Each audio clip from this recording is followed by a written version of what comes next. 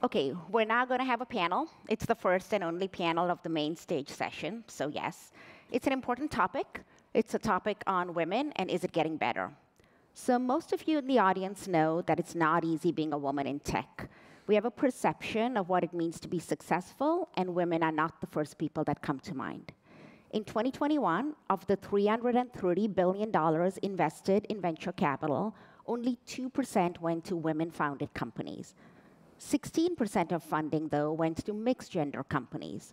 So while the woman-only number was lower than prior years, the number of mixed-gender teams has been going up since 2010, which is great. And women today are at the helm of unicorns and are taking companies public.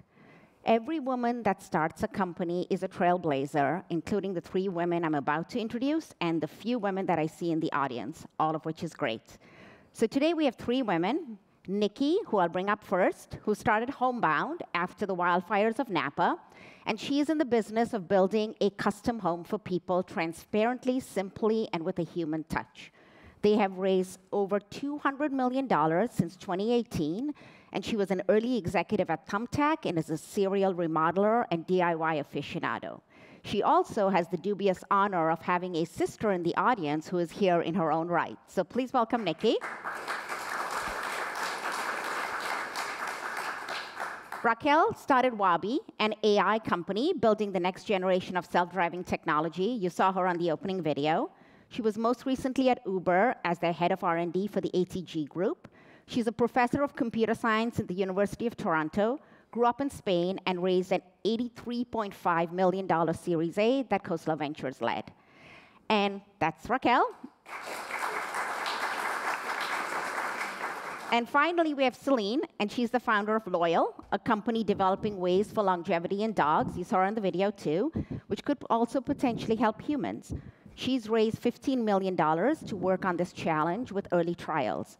She studied neuroscience and gene therapeutics and worked with Laura Deming, who you're going to see right after this session. So with that, I'm going to go into the questions, and if we have time, we'll take some audience Q&A as well. So welcome, and thanks for being here. Thank you for having us. Nikki and I are rocking in the jumpsuits, in case you guys didn't notice. So first, let me start with the question of fundraising, given the current markets. We have seen a 20% downtick in venture funding in Q1. We had a session on it yesterday, and it looks like it could get worse. Do you think this impacts women more than it has, or have we passed that point? Nikki, do you want to start? Sure. I think what we've seen throughout the pandemic is that women have been disproportionately impacted by reductions in capital, and I think that's something that we probably will expect to see. I think the bright side of it is there are opportunities for every company that's out there to be thinking about adding to their team, whether it's a founding team, including a female founder, or whether it's an existing company hiring a really badass woman on their team to help them differentiate and grow, both winning talent wars, but also going out and trying to find opportunities to get funding, to get press, to get other things that having a woman on the team can be really differentiating in. And you did a fair amount of that when you were at Thumbtack, right? Tell us a little bit about that. Yeah, so I had the incredible honor of getting to be an early executive at Thumbtack, which is the largest and fastest growing local services marketplace. I got to join, I spent almost a decade at Bain after business school and got to join Thumbtack when we were about 65 people and be an early exec there, which is where I really cut my teeth on what is this tech thing. And the thing that was really special about it was getting to be not only an early executive team member, but a woman. I had a baby while I was there, which was the first executive to take mat leave, and really got to be, in many ways, the right hand to our awesome CEO, Marco. And there were a lot of things that Silicon Valley is simply not interested in featuring a white man in press or in featuring a white man in speaking panels. And so I got to do something that I think we've seen lots of much more famous women like Sheryl Sandberg do, which is step in and play a role that just didn't exist at the company. So I got to do things like go on the Today Show, which was like the single most valuable piece of media we ever got. I got to do it over and over again for free for the company. And so I think there are tons of opportunities to create. Again, I think of it as press. I think of it as recruiting half of the world's population, you have an unfair advantage in attracting really incredible women to the team. And I think it's also just a different perspective.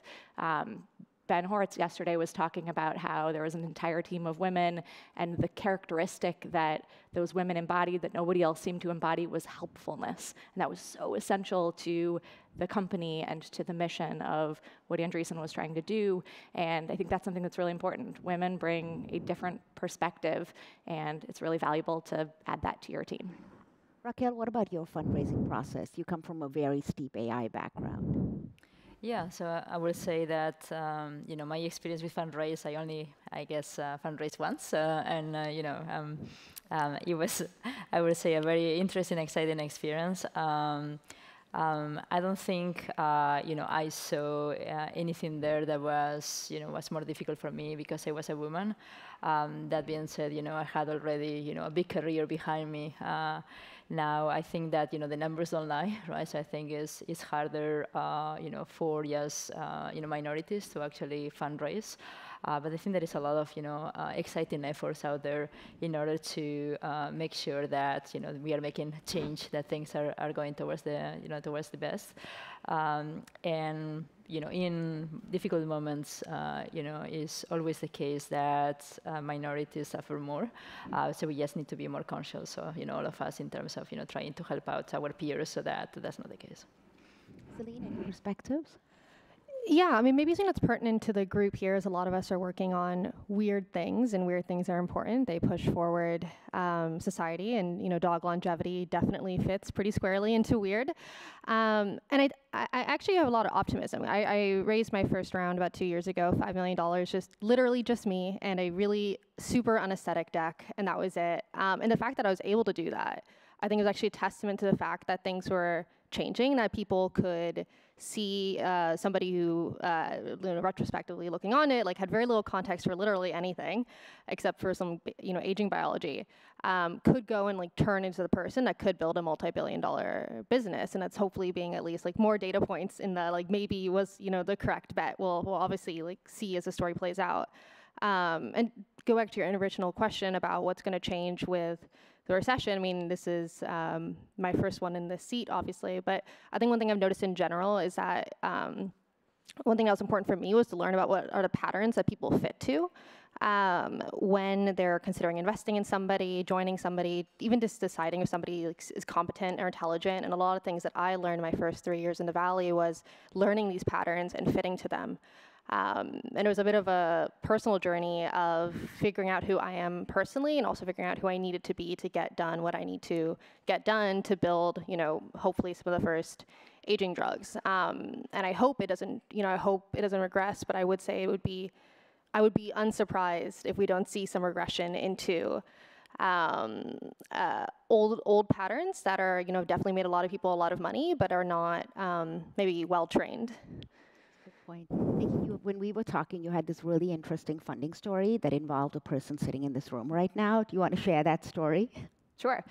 So I left Thumbtack after 4 years of building that company, and Marco was the person who really nudged me. I was talking to all these other companies about joining as an executive, and he was like, "You're a founder, just go found something." And that moment was actually really, really pivotal in deciding that I would found something. Having someone who I saw as an incredible founder, who I trusted, who knew me really well, was sort of the push I needed to make that happen. And so I was pregnant with my third child. It seemed like a terrible time to found a company, but maybe it always is. And so got started building Homebound, and we needed to go out and raise a Series A. And so I was 38 weeks pregnant, traipsing all over Silicon Valley. And I'm not a very big person normally, but I'm enormous when I'm pregnant. And the thing that was really interesting for me, I went into it thinking, why would anyone give me money? That just doesn't even make any sense. Obviously, I'm going to have a baby. What am I going to do? It's probably not a good time to start a company. I did not experience one shred of what felt like bias anywhere. There were some awkward meetings where I'd be in a room full of men and just nobody would say anything about the fact that I was visibly pregnant. And so I'd bring it up and talk to people about my plan, which ended up being mostly to take my baby everywhere for some period of time, which turned out to work out great for the company. But in that process, we ended up raising a $16 million Series A. Thrive led it, but Khosla participated. And I had gone through, at the time, Keith Raboy, and then I spent a bunch of time with David Wyden, and then the final meeting was, okay, you have to meet Vinod. And so I was with my co-founder, meeting with Vinod in their office in Menlo Park. I was 38 weeks pregnant, and the baby was sitting on a nerve, and I couldn't see out of one eye, and I was having contractions. So I was with my co-founder, who does not have any kids, and I was like, all right, if I get up and leave, it's just because I'm going into labor. And actually, my sister is sitting in the audience. She's joining Khosla, and I called her, and I was like, I'm going to be right by your house, and I might have an emergency, so just know that this is happening. Vinod actually, I think, doesn't know this. We had a great meeting, and Khosla has now invested in our Series A, B, and C. But it was a really funny experience and sort of an exaggerated view of, like, I'm a woman, I'm a mom, this is my third kid.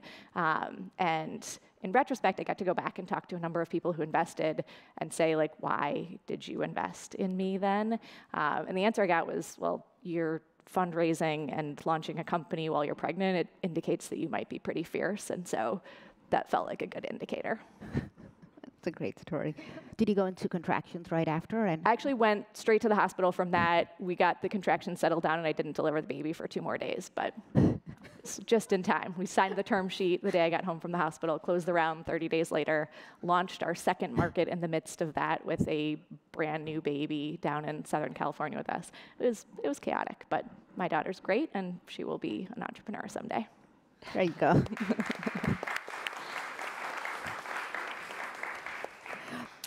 Celine, you come from a sciences background, and there are definitely more women founders in the life sciences.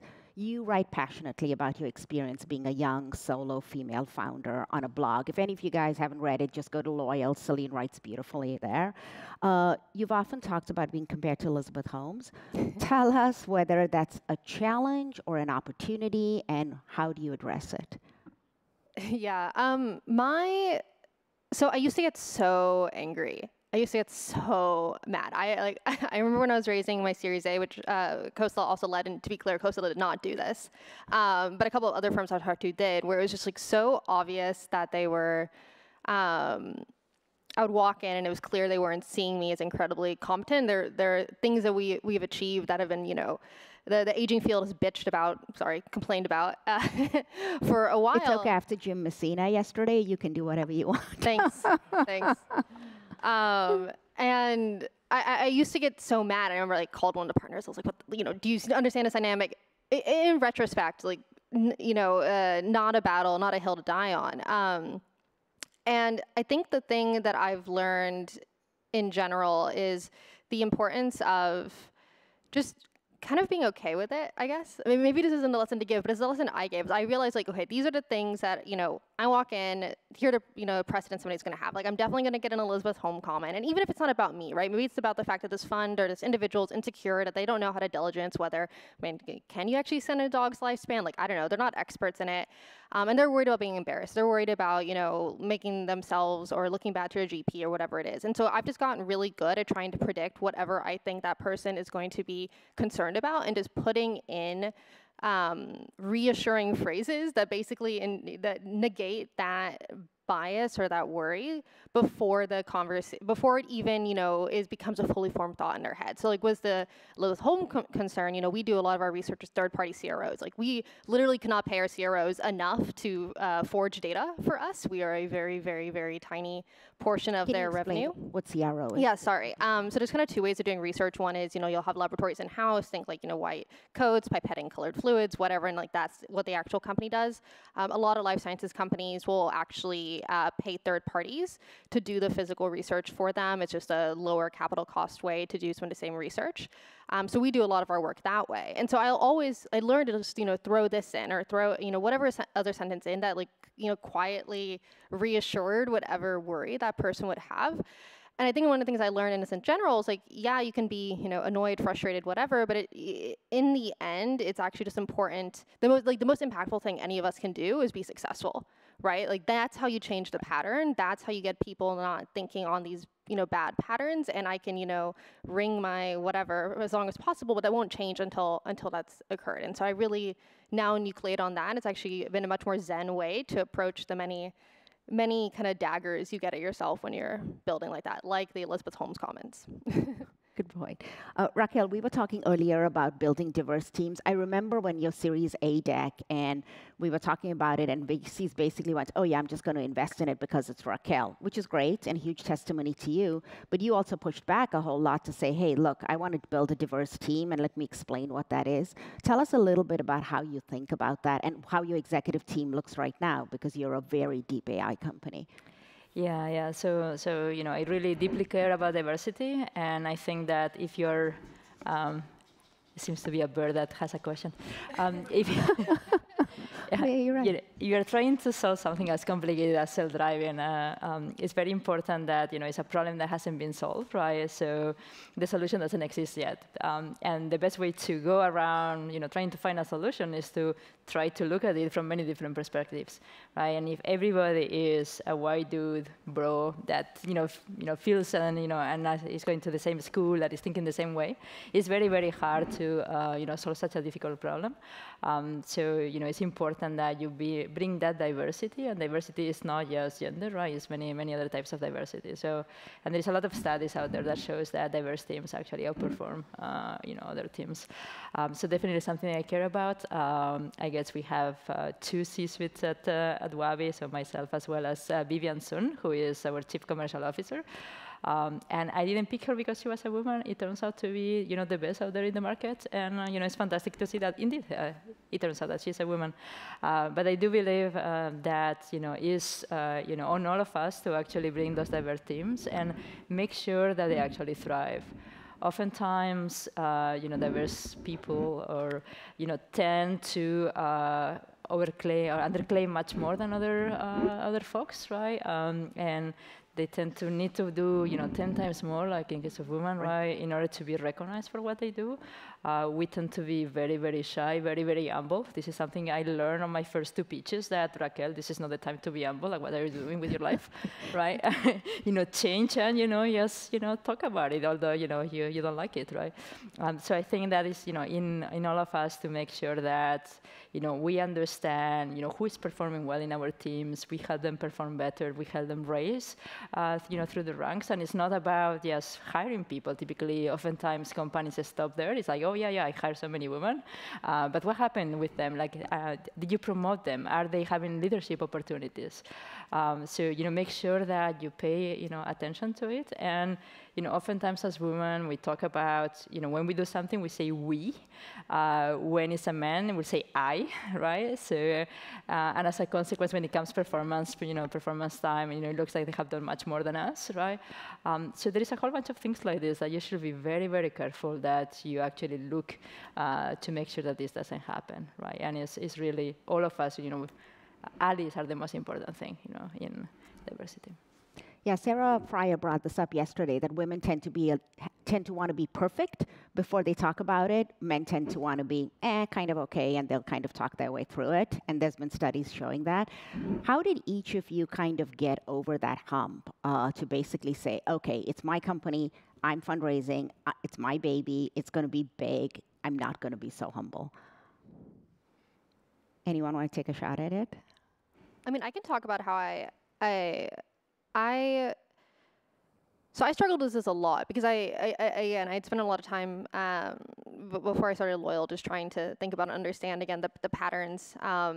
For context, I didn't grow up at all with any context to business or anything, so I was kind of like a spring chicken when I showed up. Ask Laura for some funny stories about me. And one of the things I really struggled with was finding the right, because it's really an art and a dance, and if you are too confident, you get labeled as cocky. And I remember when I first raised my seed round, I heard that this very famous venture capitalist, he was like, oh, I know Celine, she's super cocky. And that broke my heart. Like, it totally broke my heart as it's going out for my first fundraise, because I deep inside, actually, I wasn't at all, right? I sometimes like still struggle with that, honestly. But I was just trying to figure out what was the line of, I'm not gonna, anybody who has raged something deep technical, you don't go and like laundry list, well, here every single, you have to tell a story, right? And you're cognizant of the risk, and you're transparent about the risk, but you also are telling a story and a vision of the future, and you have to balance that with the humbleness. But it's just, if the pattern isn't trained on you and how you communicate it, you're invariably going to get it wrong as you're learning it. So maybe that would be I think my biggest point would be like, when you see these mistakes in women, it's often because they're trying to fit something that's just like not natural. Right. Raquel? Let's see, what was the question again? How did you kind of get over not being humble and kind of talking a little bit more about yourself? It's like humility and hubris, and it's kind of like, where do you fall on the spectrum? And women fall a lot over here. But for any of you guys to do what you're doing, which is tremendous, you got to move up. Yeah, so for me it was, it's interesting because, I had prior to, funding Waabi, I had a very successful career in academia. And then, in, industry and research, right? So I was in a moment in time, it's like, I got this, right? Life is good. And then, I decided that, I was going to do something different. I was going to found, a new company. And then suddenly I had a gigantic imposter syndrome. And it was very interesting because, I give a lot of speeches about how we should never we should overcome our imposter syndrome, and, we are capable of doing this and whatnot. And then I realized, like, this is happening to me now, after, 25 years, like, what's happening? And, for me, what was important is to see, to think about why I'm doing this, right? I'm doing this because, I exited my case from Uber with my team. So I have an incredible team behind, and this was about, okay, I need to fundraise because, we are doing this because we're going to transform the world, right? So you need to get over your shit, right? And you need to just move forward. And that was basically is what, I talk a lot to myself. I don't know, maybe I'm a bit crazy, but I think that... You're definitely not crazy. I think that helps, right? And it was about, okay, you just demonstrate what you have done, what your plans are, and why this is, the best thing ever. And that actually helps. So we close our, Series A, thanks be not, over $80 million, right? It was very bold. I only have a PowerPoint, right, and a team. But just got over it. And, every day was hard afterwards, right? But, just keep going. And now it's gone. So that's great. I'm going to ask you a question and have you answer it first, because we were talking about it. Women do a lot with the media, but I do find that the media in America will either make women the greatest thing, like they're the next Elizabeth Holmes, or there will just basically be a lot of takedown stories. And we've seen a lot, particularly in the consumer internet space. You're really good with media, Nikki. All of you are. We were talking about this at dinner last night. What do you think is happening there, and how do women kind of cope with that? Yeah, I think the incredible benefit of the media is you can build an amazing brand for your company, and you can reach people that you would never reach before in a really credible way. And I think most male founders, and actually I'd say pretty much all founders, start working on press too late. It's something I saw at Thumbtack. We did literally zero press for 8 years, and it's really hard to start after 8 years and do anything. And so I think it's super powerful, but it's all consumerism, and they want sensational stories about how incredible you are, or sensational stories about how you are the worst thing ever. And so I very much think when you sign up for the big stories about how great you are, you have to be sort of prepared for takedown stories. And I think, unfortunately, there are disproportionately large numbers of takedown stories about female CEOs, which I think sucks a ton for lots of reasons. But I also think it's just a reality. And so early on, I have Emil Michael from Uber on my board, who's been an incredible supporter of me from the very beginning. And early on, he said, you just need to get a really thick skin, because there will be a takedown story, because you are going to be successful. And I have a really good PR firm that kind of keeps that in the back of their minds and has navigated through that for a lot of women. And I just think it comes with the territory a little bit. And so more than anything, I think I am preparing for it and trying to make sure that we don't do anything that merits a takedown story. But that's sort of part of the process, I think. It's sanguine advice. Raquel, did you want to say anything? I wanted to ask another question. Yeah, so I think that media is extremely important, right? Because you wanna make sure that you portray your company that is out there everywhere, and that's gonna help you with partnerships. It's gonna help you with hiring. It's gonna help you, just going forward in so many ways. In my case, I got 4 years of training at Uber, so definitely good training I think ground. I got it. So that has helped me actually. I'm half joking, right? But that has helped me a lot in terms of being very cautious, kind of making sure that I'm always on target, on message, etc. But I definitely recommend a lot that for any of you to invest the time in media, but be selective at the same time, and make sure that it's the right time for the right thing. And I think as women we have a duty, which is to showcase that it is possible to fund companies. Is it possible to be successful? Is it possible to be somebody very technical in a field that is very male-dominated, etc.? So I take this as part of the why I'm doing this in the first place. It's a really good point. Can I say something on this quickly? Please. I'm definitely going to get canceled. I've already accepted it. It's totally fine. I mean, again, it kind of begs for it. But I think one thing I've found that has been really helpful that I would recommend, I think to anybody, but especially women, is actually controlling your own narrative. So I'm really active on Twitter. It's been really helpful. It's been helpful for me personally. It's been helpful for building a team. We've recruited great team members. I think it would have been challenging to recruit. And I also just controlled a narrative of how we talk about our company, how we talk about our science, how we talk about what we're doing. I write a lot of blogs, both about the founder journey and just Loyal, my theses, and how I think about things. And I think that really helps because at least there is a very time-dated first-person horse's mouth archive out there of how I think and who I am, and that's been a much bigger driver than honestly any article we've ever done anyhow. That's great.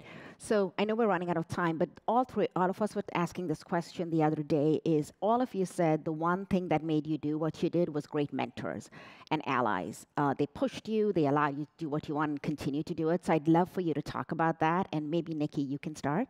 Yeah, I think from deciding to start a company to every step of fundraising, everything we have ever done, I've had a team of the most exceptional, almost all men, but really talented, super successful entrepreneurs and executives. Jeff Wilke just joined us. He's a former CEO of Amazon, has been alongside Bezos for the last 20 years. As an advisor, he's been the most exceptional step up for our whole company and how we think about everything and about the potential of Homebound and how do we build a $1 trillion business here.